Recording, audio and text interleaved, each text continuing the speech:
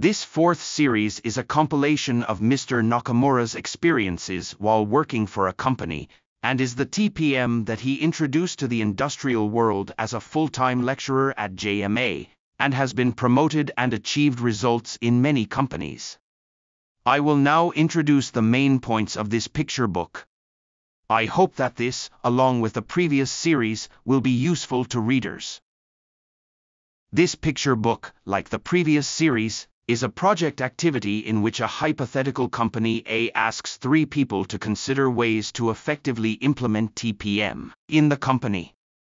This diagram shows a management meeting, and the gist of it is that the situation is as follows. A company gathers information about TPM, which is abundant in the industry, and conveys to one of the 3 people the policy to organize the optimal TPM deployment for the company A, in the hope of considering ways to achieve results quickly and effectively in the company.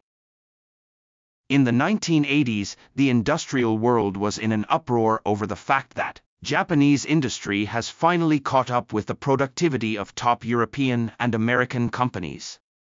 At that time, the late JMA chairman, Mr. Totoki, showed this research material to the industrial world. As you can see, at that time, the productivity of Japan, which had state-of-the-art equipment, was less than half that of top European and American companies.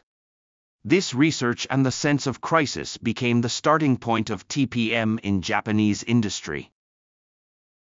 The first step of TPM is 5 S's of equipment. This problem was the cause of equipment breakdowns and slowdowns. The proof of this is that reliability engineering has been put to practical use, and the late Mr. Masakato Nakaigawa has achieved great results in many companies, which is explained in detail in a picture book.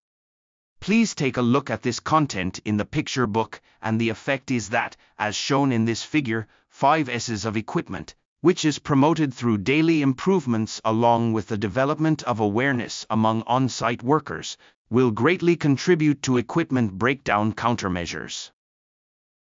Some companies receive guidance from a TPM specialist organization that says, it is important to continue 5 S's of equipment for 3 years. However, this speed TPM is not based on that method, but on the procedure shown in the diagram below. Mr. Nakamura learned the basics from Aisin Industries' zero breakdown countermeasures and created this procedure. I will introduce a part of it in the following diagram. This figure shows step 3 of this TPM. Step 1 involves carrying out the 5 S's of equipment, but repeating this is a wasteful act that has no bearing on product manufacturing. Therefore, after first removing the cause of forced deterioration, step 2 moves on to addressing the source of the waste and dirt.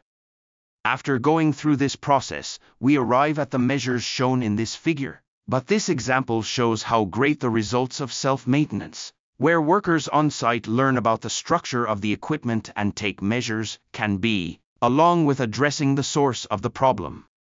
Furthermore, this picture book also includes examples of TPM in practice that Mr. Nakamura improved and sped up, and the results, so please take a look. When TPM carried out through on-site participation reaches its limit, measures for the basic configuration of the equipment, which is called the equipment design stage, will be necessary in the future. This figure shows an example of such a measure, and here is the content of equipment specialist staff utilizing FMEA, which is explained in detail in the picture book. With such measures, the key points of TPM practiced by Aisin Industry, which has been used as a model by many Japanese companies, are introduced in the picture book, and at the same time, the key points of speed TPM and the development of personnel who are strong in equipment are also introduced. The people working in the manufacturing industry are both people and machines, but safety measures are a prerequisite for human work. If work safety is not ensured, not only will the company be heavily criticized by the labor union and other related parties, but it will also lead to situations where employees leave the company. However, could the lack of a labor union be a factor in the lack of hazard prediction training measures for equipment? With these questions and measures in mind, Mr. Nakamura proposed this analysis method and has applied it to each company's breakdown countermeasures, striving to create equipment that does not break down. Here, there is the use of Poka-yoke, but in recent years, the picture book also introduces examples such as the use of measuring equipment, which has evolved significantly.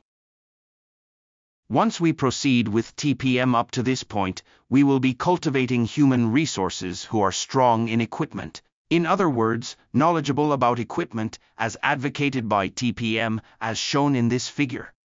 The purpose of promoting TPM this time was, after all, autonomous maintenance and hazard prediction training measures with the participation of on-site workers. The target audience, people who work on-site in manufacturing, are not expected to reach the level of experts in maintenance. However, in the IoT era, there is a way to use the knowledge gained from TPM to participate in low-cost automation measures in the form of on-site proposals, to make it easier, faster, and more reliable to carry out your own work. So we decided to introduce those measures and examples in this picture book. The example shown at the bottom of this figure is an Aizen Seiki robot that transports intermediate materials between processes, without using any motors or electrical energy. Energy conservation is currently one of the important issues in global warming countermeasures, and this example is an automated machine that perfectly meets that need. This kind of idea was also thought of in 1960 during the Edo period in Japan. This transport vehicle was developed based on that idea, and is already an example that many companies in Japan have used as a model. Low-cost automation involves the development of people who are knowledgeable about equipment through TPM, as well as the technical knowledge that people who work on-site have acquired. Therefore, in this picture book, we have introduced the contents of the research and considerations of the three-member project team, in the form of a guide to how to use it like this example. The TPM introduced this time has been applied in many companies, and the situation is similar to the content shown in this figure.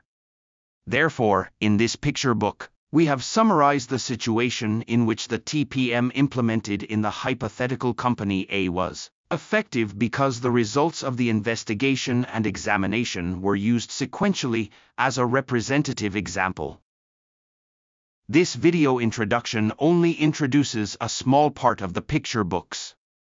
For those who are implementing TPM in practice or reviewing their activities, we will provide information on where to obtain picture books on the sites introduced here.